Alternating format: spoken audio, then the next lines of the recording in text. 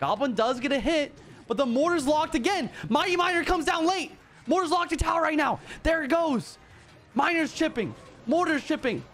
Poison's chipping. Fire Spirit the bridge from Sabas trying to make something happen. He wants to use this Mighty Miner right now to get as much damage as possible. Using that ability to tank as well. But a Queen plus Valk, that's going to mean 0 damage. Here comes the Rocket.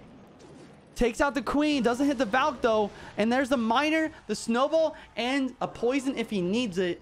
And that's going to be GG. Coco with the celebration. Look at him go. I don't know what he's saying right now.